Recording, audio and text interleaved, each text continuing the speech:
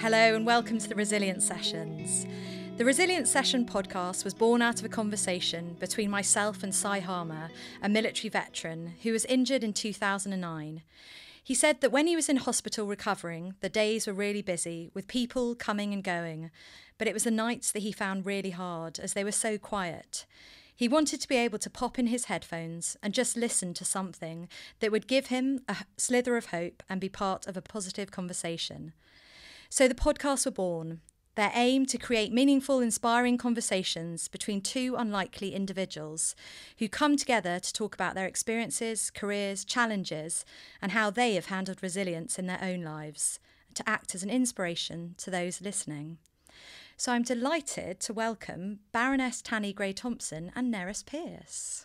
Hello, guys. Hello. Hi, Alice. Thank you so much for being part of the podcast. Pleasure. And Baroness, thank you so much for inviting us here to the House of Lords. Yeah, welcome. It's a rather strange and wonderful building in the same way. It is, with wonderful carpet, we've all noted. We have nice wallpaper as well. And there is some building work going on, so if you hear it in the background, please just ignore it.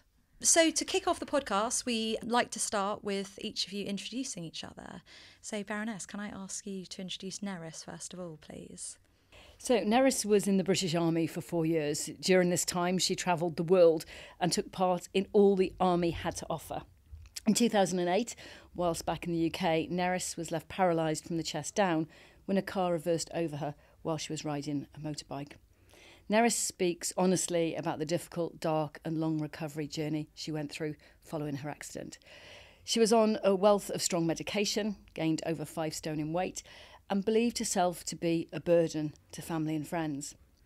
Following an invitation to take part in a Blesma ski trip, her life started to change for the better, and she realised if she was to live her life again, she had to change her mindset. She threw herself back into sport and began by taking part in Blesma's soldier ride.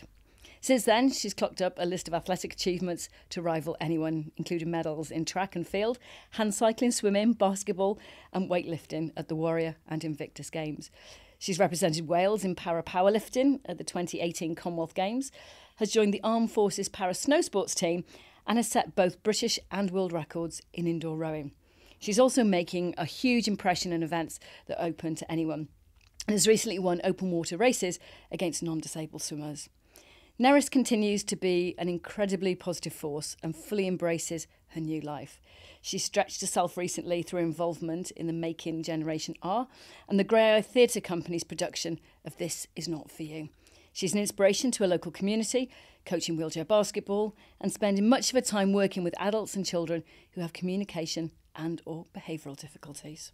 Brilliant. Thank you very much. And now Nerys, over to you. It's amazing to be here with Baroness Tanni Grey-Thompson. Tanni was born in 1969 in Cardiff, Wales, and christened Caris Davina. When her 2-year-old sister Sian first saw her, she nicknamed her Tiny, and shortly after it became Tanni. Tanni was always determined to find out for herself what she could and could not do, and her parents were always supportive and encouraged her independent streak. After a long battle with the local authority, they secured a place at mainstream school where she discovered her interest in sports. Aged 13, Tanni found wheelchair racing, and at 17 she became part of the British wheelchair racing squad. Just 2 years after this, she attended her first Paralympic Games in Seoul. Over her career, Tanni would also win medals at the Paralympic Games in Barcelona, Atlanta, Athens and Sydney, securing a tally of 11 gold, 4 silver and 1 bronze. Beyond the Paralympics, she would go on to win 5 gold, 4 silver and 3 bronzes at the World Championships, to win the London Marathon 6 times and to break 30 world records over her career. Tanni married Dr. Ian Thompson in 1999 and her daughter Caris was born in 2002. These days, Caris herself is involved in sports, and Tanni and Ian have become the taxi drivers and support team. Tanni has continued to be involved in sports and physical activity. She is a board member of the London Marathon, Sports Aid Foundation, and the Duke of Edinburgh Awards. In 2010, she became an independent crossbench peer in the House of Lords, taking the title Baroness Grey-Thompson, Tanni uses her experience and knowledge during her debates in the House and has spoken on a range of issues, including disability rights, welfare reform, and, of course, sport. Brilliant. Thank you very much. What a biography. Amazing. Yeah. It's quite a career. Yeah. It just makes me feel old, actually, but there we go. No. Now, you have inspired millions of people with this amazing career of yours, both as a professional athlete and in your retirement as well. What are you most proud of? That's a really hard question, because I think sometimes people expect you to pick one medal, and it's usually a gold medal. And there are races that I'm really proud of. I think being part of the bid and the process for winning the 2012 Olympics and Paralympics, and, you know, that was sort of 10, 11 years of my life, culminating in the most amazing Paralympic Games. 10 or 11 years it took? Yeah, so Wow. right from the beginning of the bid, because people forget now that Birmingham a bid for the Games and Manchester a bid against Sydney. And you know, actually all the Australian bid had to do was hold up a picture of Bondi Beach. And the real frustration with that, at the time of year the Games are held, it's summer in Manchester, it's springtime in Sydney. There's more rain in Sydney at that time of year than there's in Manchester. But literally it was like, oh, we've got Bondi Beach. And so we learnt a lot from that. So then, you know, when London came about, you know, lots of people thought it was stupid to even think about bidding. But, you know, as time went on, it got more real, and then we won, and then we had to build it. So for me, actually, I think being part of that was the culmination of my sport. You know, I knew I wasn't going to be able to compete there because I was well retired by then, but I wanted to make it a really good Games. What was that like at the opening ceremony, being there, knowing, you know, what part you'd played in making that happen? The Olympic opening ceremony was amazing. And actually it was the first time the Paralympic opening ceremony was different, and had a lot of disability rights in there, and, you know, had this huge sort of model of Alison Lapper who's had thalidomide. And so we'd never had our own ceremony. And that was just amazing. And also possibly the most terrifying thing in my life. I was asked about a week before, did I want to be floated a bit above the track on a wire? So I went, yeah, okay, I'll do it. You know, yes, absolutely. Didn't actually ask how high it was, and it was 65 metres in the air. Wow. And it was horrific, honestly. I can't repeat most of the words I said in the night. It was absolutely just terrifying. But I'm so glad. You didn't I look terrified. You didn't know. I think that was fear. I literally didn't eat all day. And then, you know, Joe Townsend, who's ex-Marine, you know, he was coming down from the orbit into the stadium, you know, with the torch. And I'm sort of, I know Joe quite well, and he was just like, yeah, just get over yourself, Tanni. You know, and I was like, oh, you know, this is awful. And he's like, no, it's just get over. So, you know, he's had the responsibility. So at least I didn't have any responsibility of the torch, which was good. So what has driven you? What do you think has motivated you to achieve all these amazing things? I wanted to be a good athlete. And, you know, I grew up in Wales, and it was a very sporty family, and I was encouraged to be active. You know, back when I started, no one had even heard of the Paralympic Games. So a lot of the coverage when I was a young athlete was all very, aren't you all brave and marvellous? And isn't it marvellous you do a marathon? Oh, you're disabled. Yes, because it's, and you know, and it's like, do you train? Yep, quite a lot. Yeah, 15 times a week, 50 weeks a year. And, you know. How did you actually respond to when someone says something like that to you? I'd find that very hard to not be rude. It's that balance, though, because it doesn't actually help being rude. It might make you feel better for 30 seconds, but it doesn't help change attitudes. And for me, a lot of it was about changing attitudes. And, you know, I still get people who come up to me and sort of say, oh, I'm so sorry you're in a wheelchair. Well, for me, it's not the worst 10 things in my life. No. But I think that's because of, you know, I was born with spina bifida, could walk for a little bit, and then actually the chair was freedom. So I never felt I'd lost anything, because having a chair for me was, you know, I could actually do stuff. When I was walking, I could walk about 10 feet and I'd fall over. So, you know, and lots of people's experience of being in a chair are really different. Yeah. I mean, walking isn't one of the 10 worst, you know, it's not something that I miss about being stuck in a chair. I miss the freedom of being able to hop over a fence or climb up a mountain or whatever, but I don't miss being able to walk per se. So I think that's really interesting, because I think it's people's perception of what the worst thing in our lives are. Yeah. And it's actually not always what ours are. Yeah. You know, being kind of, well, the thing is, I'm only 5'1", so if I even stood up, I would be much bigger than I am now. But, you know, I really want to be a 6'6", you know. So, you know, it's just interesting perception. It is. I think we have quite similar, you know, kind of your top 10 worst things that could happen in your life or have happened to everybody. And it's actually really normal things in the able-bodied world, and they expect them to be something special because you're in a wheelchair. And actually, it's not, you know. Yeah. I mean, and for me, it's halfway through last year, I ended up... here you go. My daughter, for some reason, took my wheels out of the car, my chair wheels, and put them under the wheels of my car without telling me, and I ran them over. And then she was like, well, why'd you do that? Well, like, I didn't know you'd put them under the wheels of my car, otherwise I wouldn't have run them over. You know, things like that, we go, that's really stupid. You know, I've now just completely broken a set of wheels, and I need... So it's things like that, you know, is inconvenient, but it's not... Sometimes just need to laugh at stuff like that. So, Nerys, can you tell us about your injury, please? Yes, 2008, I was back here in the UK. A car reversed off a curb, took me in the motorbike over. My legs got crushed, my left one really badly, injured my right shoulder and my head. And the bones in my left leg fixed, and I thought that I was going to be okay. But I ended up with this neuropathic pain, which was where my nerves had ended up crushed. Basically, it was like this 24/7 burning hot oil was being poured on my legs all of the time. So tried to put loads and loads of drugs, loads of treatments later. They tried a nerve block, and that didn't go to plan. And I ended up paralysed from the chest down from a bleed. So it stopped the pain. So one win. So yeah, it was my life then changed completely. And what period of time was that over? So over the year. Okay. So I kind of had this hope for a year that it was going to be fine. Then it definitely wasn't. And then over the next 3 years from that point, you know, it was, you know, really evident that I was going to be paralysed from the chest down. I was going to have to use catheters, bowel management routines. I wasn't going to be able to sit up independently by myself. So it all kind of dawned, I suppose. I put on 8 stone because of the drugs. And yeah, I felt like I'd lost everything. And how do you move forward from that?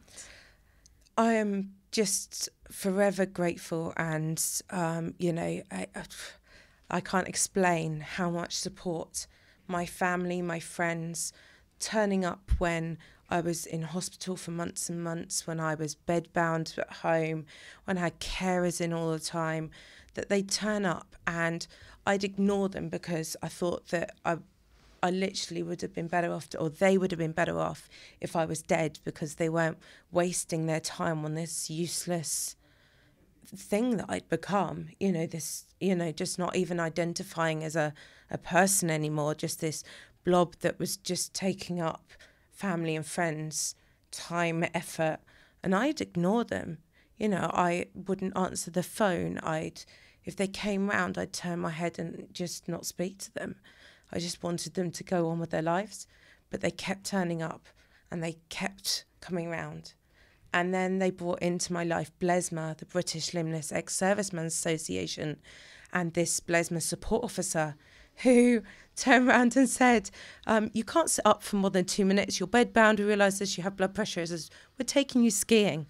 And I looked at this guy as if he was crazy. And the conversation ended with my sister turning around and saying to me, get on the plane or I'm leaving you at Heathrow Airport. And I couldn't even comprehend. I mean, I couldn't function at home, let alone in Heathrow Airport for 2 weeks. So I got on this plane and they changed my life forever when I got back on that ski. And, you know, they got me off the drugs and into elite sport and back pushing me to be better, to do something with my life, and then to watch my family and friends that stood by me come with me on that journey. Just, yeah, the turnaround was... And, you know, my parents are still really harsh. You know, I won an open water swim event for able-bodied people. And my dad was like, oh, well, weren't you faster than that? You know, and I was like, you know, there's always that expectation that's just above, but always in kind of a supportive, jokey way. You know, they wouldn't care if I came last. They'd still be there. You've achieved so much in your career and within sport as well. What are you most proud of? so I went obviously during the accident, and it took away, not just for me, but for my family, what they expected of my life. And my parents had put in all this time and effort making me well-rounded and independent. And suddenly I'd lost that. And so for me, it's about getting back that feeling, and my parents saying that I am independent now, I am well-rounded, I can still achieve things. And other people seeing that and being kind of pushed to improve their life. So whether that's taking that 10 minutes to take their children out to play football, or walking that extra bus stop to lose the few pounds, whatever it is, but it's being able to, and it's always that word, isn't it, inspire, but being able to show people that they can make little changes. And my accident left me in a position where I could help people effect change in their own lives. And I've really loved that. Okay, wow, that's great. And you've mentioned there about your family. How much has your upbringing impacted sort of the person you are today? Oh, my family's crazy, and my mum's Welsh as Welsh can be. Good. Yeah, I'm feeling a bit left out on the Welsh front. Brought up in Llanelli, but I had a bit of an interesting childhood because my mum's completely blind. And my dad is what people term as able-bodied, and they met in an unlikely situation. My dad was a taxi driver on the side, and my mum's had this amazing career in the prison service. My dad's this engineer, and they always pushed us to be outside and be better every day. And so I was really well supported, pushed all of the time to be the best version of me, but with no pressure on things that I wasn't great at. You know, they always wanted me to try, but I've always had dyslexia. English has never been my thing. But, you know, they accepted that, and I'm great at maths, so let's move on, you know. So they kind of showed me that different is okay and different can be brilliant. Okay.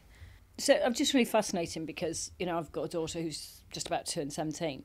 And suddenly people now talk to her, not me, which I think is very interesting. And so what was your experience of having a mum who's disabled? And how did people treat you differently as you were growing up because of your mum? Oh, people treated me completely differently. And people started forwarding questions to me when I was about 4. And at that kind of age, people were already directing a question, handing my mum's bank cards back to me. And so I turn around and go, no, mummy's here. You know, it's mummy's. And so it was, yeah, as I got older, obviously my ability to talk to people about why that wasn't how to treat somebody just because they had a disability was better. But from the age of 4, I started fiercely defending my mum's independence. And it did lead to a peer gap. So, you know, I can't claim that my childhood was normal, in inverted commas, whatever that means. I mean, you know, it's always a weird thing that my mum's disability actually, I think, made me better as a person and better able to deal with situations. But, you know, it just shouldn't be that, you know, I'm having to tell people off for handing stuff back to me at age 4. You know, they should treat my mum. And I never saw the disability. I just saw this amazing independent woman who worked full time, you know, for the prison service. So I had a completely different view. Cara stands there and just says, "Mummy, I hear voices. Do you hear voices?" Are they talking to you, Mummy? I love that. Or her best one was, "You have your invisibility cloak on again, Yes. Mummy." You have it all of the time. And now I've experienced it firsthand. You know, I was out yesterday and somebody started talking to the person with me and they were just like, she is there even though she is in a wheelchair. Yes. You know, it's not a voodoo science talking to a disabled person. Yeah, you can do you it. know, yeah. And it's funny watching people, you know, struggle with how to treat a disabled people and speak properly to them, or instead of just getting on with it. Yeah, or just speak to them like a normal person. How do you speak to a disabled person? Like you would anybody else. Yeah. Yeah. So, Baroness, how about you? Because I know, obviously, your family has played a big part in who you are, but also in your upbringing as well. I think your parents, from what I've read, have sort of really motivated you into being the person you are today. My parents were amazing because, I very gradually got paralysed. So, I'm missing about, 9 or 10 vertebrae at the back of my spinal cord. So there's this sort of big mush of a spinal cord that sort of oozes out and is all, just a bit of a blob, really. And then as I grew, my spine collapsed, so I've got scoliosis as well, and that severed my spinal cord. But it happened really slowly, and there wasn't any pain. I didn't miss a day of school. I just very gradually stopped walking. And then Dad was an architect, and I think he realised how inaccessible the world was if I was either wearing calipers and crutches or in a chair. And he kind of figured out I was better off in a chair because at least I could move myself around. Like with calipers and crutches, I could walk less than I could, without them. I mean, it was awful. So, and there were lots of people who told my parents about all the things I would never do. So I only found this out much later, when I was 7. People telling my parents I'd never get a job and never get married and never do that. And I was 7. So Mum and Dad protected me from a lot of that. And because I'd started off in mainstream junior school because I could walk at the entry point, I was able to stay. But the big change came when I was due to go to high school. And, back then, education for disabled children was completely segregated. And there was no, generally, it was a very poor level of education because there was no expectation. And, the long story short is my dad threatened to sue Secretary of State for Wales over my right to go to a mainstream school and was a complete pain in the neck. And, and really bizarrely, there's a amazing woman, Mary Warnock, Baroness Warnock, and she wrote in 1978 a green paper on education for disabled children. My dad used that. And then 30 years later, I'm in the House of Lords with her, having a debate of since 30 years of the Warnock Report, saying, because of you, I'm here. And to be fair, she just looked at me and went, "Oh, marvellous," which actually what my dad would have done. But but it's having people around fighting. That my dad knew how the system worked, knew who to write to. And I guess what I saw growing up was lots of disabled children who didn't have that, and so that influenced my life as an athlete and the stuff I do now is because, it's to have that resilience and that determination to fight through some of those things when they just seem a bit daft. I mean, stupid that I couldn't, go to a school with everyone else. I needed an accessible school. That's all I needed.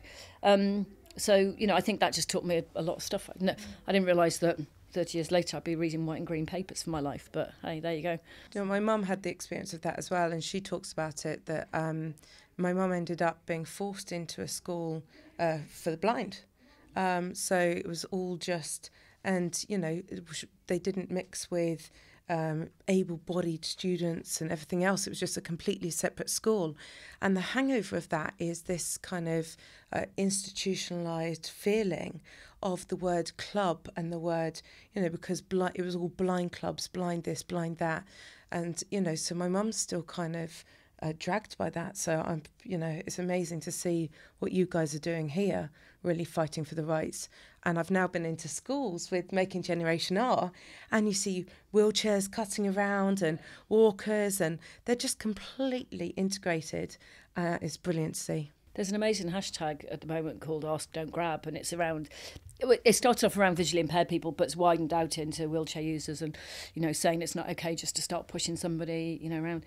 And the person who started, Dr. Amy Kavanagh, people have just come up and grabbed her. And what you were saying about what happened to your mum. Yes. And she just happens to work relatively close to the RNIB.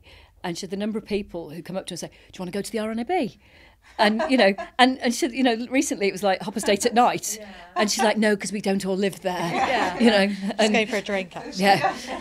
And so it's things like that, but actually some of it I think is useful that we can, within sort of, that there is a disability humour and that we can find sort of something amusing in that in terms of trying to educate people to just think differently about how we behave. And I think even just what you were saying there about, when I said, "Oh, why aren't you just being rude?" But rudeness doesn't make change happen. No. And even just in the smallest conversations, it's about making that change. So even now, I definitely find that humour and good nature get me much further than having a go at somebody, not being able to get off a train, accessible toilets being filled with You've got the right stores, audience here, so gone into schools and there's been an accessible toilet, but you can't get into it because they're using it as their paper store, you know, and it's worked much better for me. And I've had better influence over making change by saying, oh, well, you know, I know it's inconvenient. Any chance we can move the paper so that I can go to the toilet, you know? And, you know, it's kind of the same thing, sitting there looking out the train going, hi, help, you know, rather than getting angry about it, has meant that they've really kind of, you know, my local train station on Ascot has really, they've given me a number to phone them. So when the train station I've got on forgets, I can ring them and go, I'm stuck on a train on platform 2. And they wouldn't have given that out if I'd have been, you know, argumentative and in their face and aggressive. And I just don't think it helps. Because, Baroness, you're on the board of the Transport for London, aren't you? Well, I was. Oh, yes, you were? Okay, yes. fine. You jump ship. Yeah.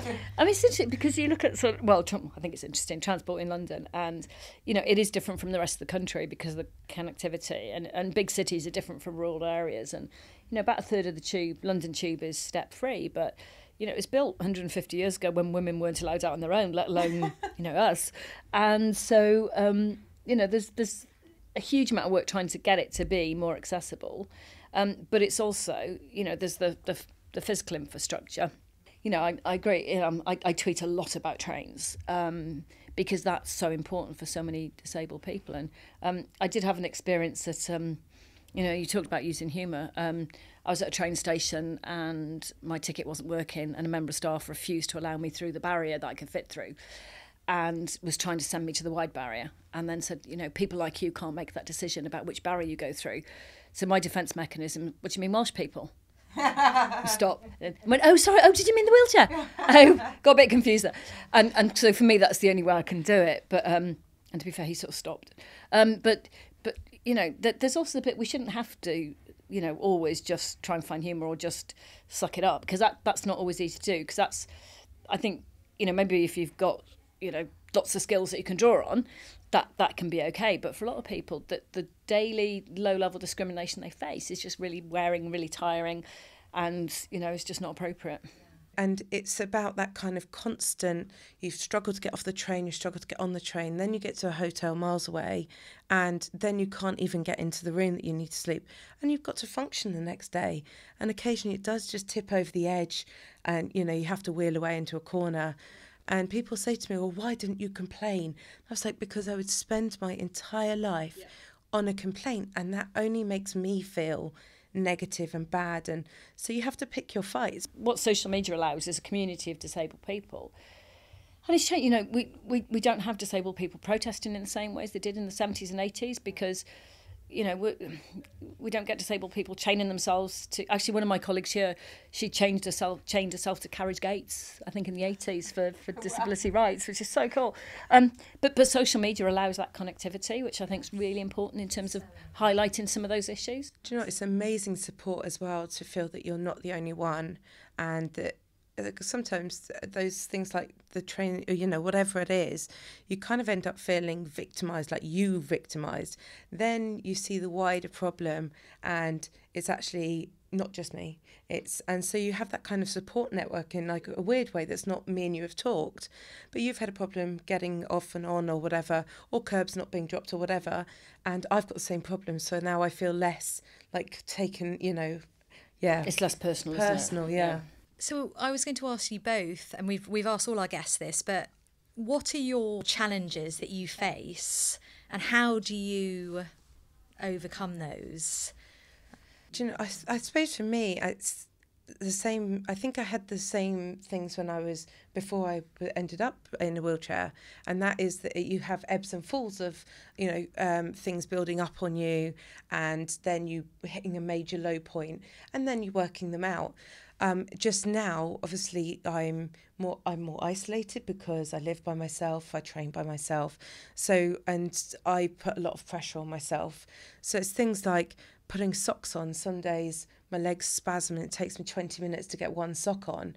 And, you know, it sounds like a really simple thing, putting your socks on, but, you know, it kind of is a build-up. And then more serious things happen, you know, your ramp breaks, your wheelchair breaks, whatever, that really impact your life. And I've had problems over this last summer where I hit a mental health low, and it was about talking to people for me, making sure that I got out the house, and I put something in place to meet a friend, to go hand cycling, to meet up for drinks with people. Those are kind of my go-to coping mechanisms. And also to sit back on occasion, and I'm quite a high speed, on to the next thing. And then I look at last year and I was like, hang on, actually last year I managed to go to the Commonwealth Games. I managed to complete, all of these challenges. I managed to go and do Making Generation R and face my speech and kind of dyslexia demons.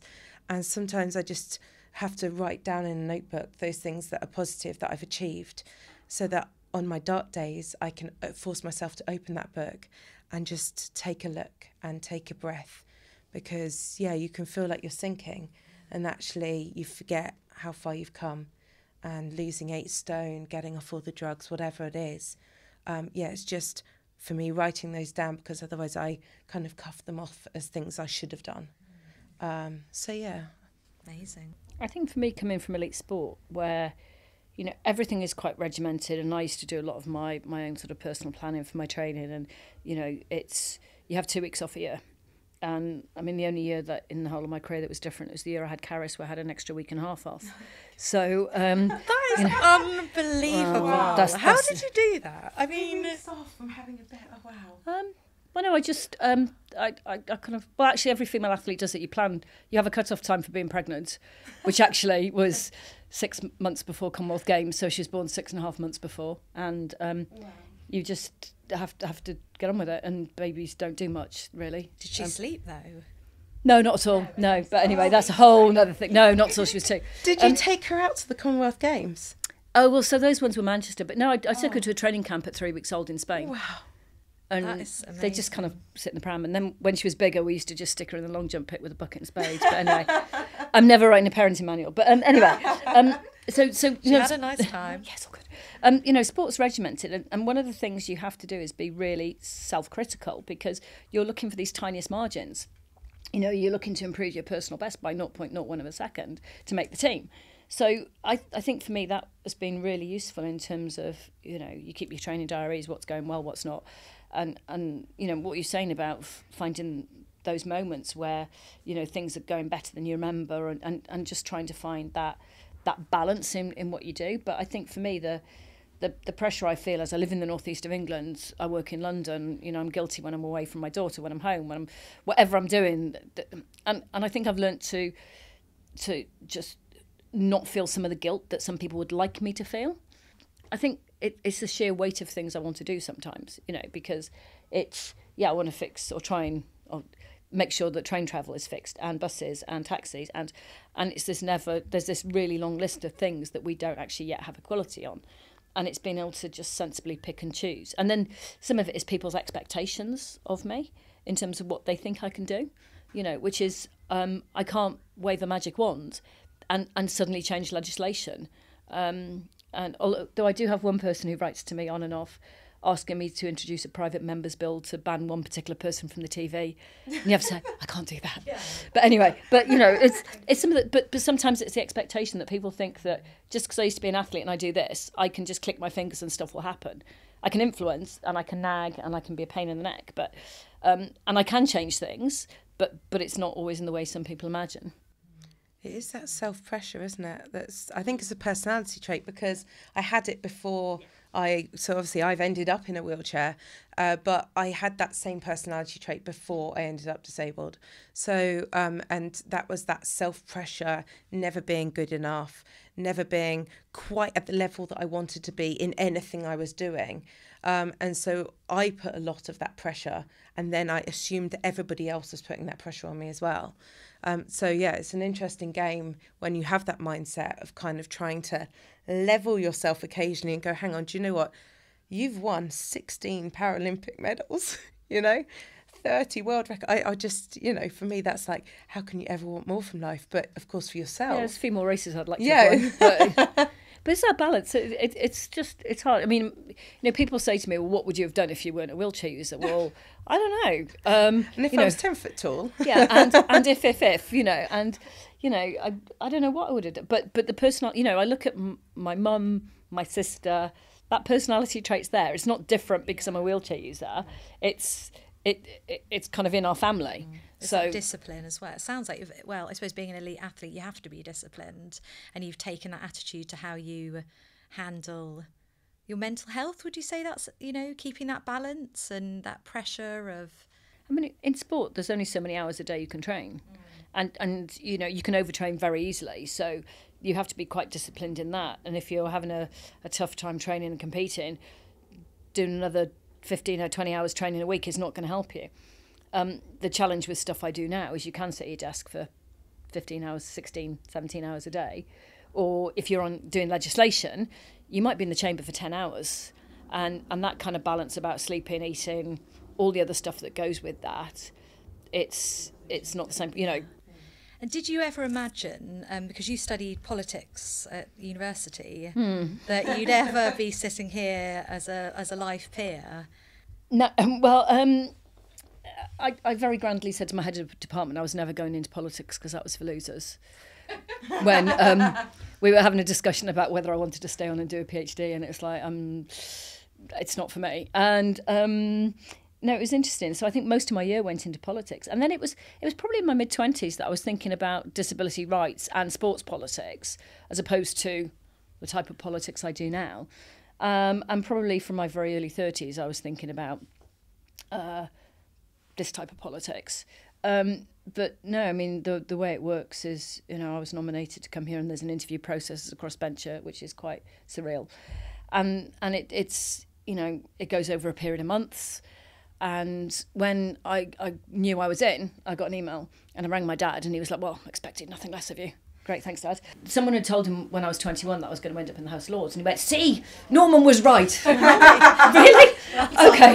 Like, well done, Norman. Yeah. So it's things like that I never felt pressure from my parents, but it was, you have a privilege in your life that, don't just sit around and waste your life. Don't waste the time you've got.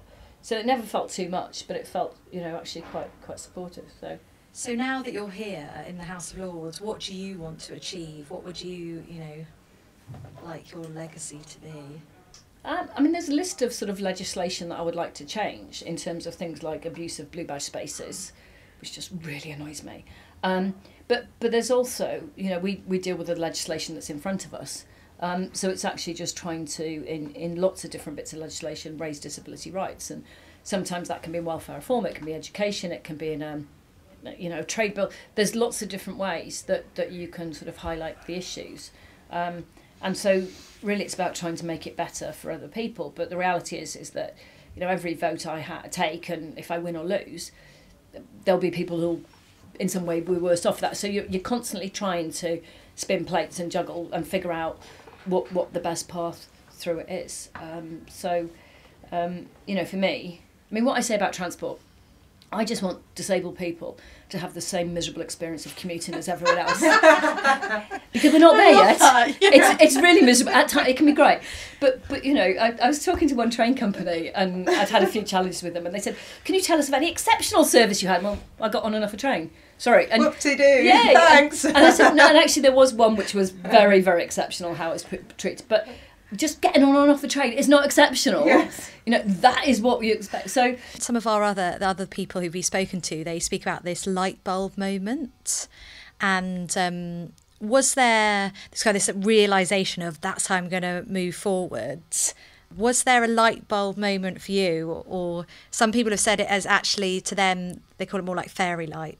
So for me, it was a string of lights that started off kind of with this like dead bulb, and then this glowing kind of like low light hope of something better on that first Blesma ski trip, then on to Soldier Ride, Invictus Games, and the light bulbs getting brighter and brighter. I get back and GB are interested in me doing sports. I never thought that I'd be, anything. So yeah, it was that kind of brighter and brighter and brighter light bulb that occasionally gets dimmed, but then the next light bulb is coming. So for me, it's a string. You've given the best, most creative description. Yeah, someone's like, yeah, it's a light bulb, basic. But can you relate to that, this idea of a light bulb, or kind of that's a moment of clarity? Or it was my first wheelchair race I did. I think I was 12, and school sports day, and I played lots of different sport, and I swam and I did horse riding, and I really enjoyed all of it, and basketball and tennis, but my first wheelchair race I did, and I remember thinking, that's it. And I joke, but every decision I actually made from 12 was about me doing wheelchair racing. So down to, I went to Loughborough University because that was the place to do sport, and where I lived and who I trained with, and so it was all very much from that moment in time. And my parents encouraged me to play other sports until I was 16, because it was good to play other sports to give me something else to do and to just help me realise that wheelchair racing was it. But from 16 I pretty much only did wheelchair racing, but it was that very first race. I remember almost every single push of that first race. Not sure I'd ever want to race you. I definitely will. These days. So a question I was going to ask, you've obviously made so much change happen, and you still are doing that. For those listening who are looking to make change maybe in their own lives or in their own communities, what advice could you give them? You have to be passionate about something and care. And that's the first step. You've got to be bothered. And there's loads of... My grandmother had an absolutely awful saying, but I can't think of another way to say it, but there's 100 ways to skin a cat. Yes. It's awful. But there's loads of different routes round, and it's looking at every single solution that's out there, and it might not be the route that you want to get there. I go into schools and I say to youngsters, if there's something you care about, because most young people say they don't care about politics, but actually they do. What they might not care about is the politics in this place. And it can be letter writing, it can be having a protest, it can be, writing to the newspaper. There's lots of things you can do. You need to get other people around you, but you need to be able to stand back to kind of open yourself to those new ideas. And then change can happen on lots of different levels if you want it to. Setting small goals as well, just ways to go forwards, and then you've got small goals along the way that they can achieve. And once you've achieved one thing, what else can you achieve? What else can you do? And I think for me that's really helped. So take small little chunks and achieve one thing at a time, and then suddenly you look back at the big picture and you've achieved a lot. Brilliant. Well, thank you so much to you both. We're coming to the end of the podcast now, and I just wanted to ask you both, how have you found the conversation today, and what are you going to take away from it? Do you know, I was so scared coming into this. So I'm always the same. Anything filmed and different people, I always kind of am not quite sure how I'm going to deal with them, deal with the situation.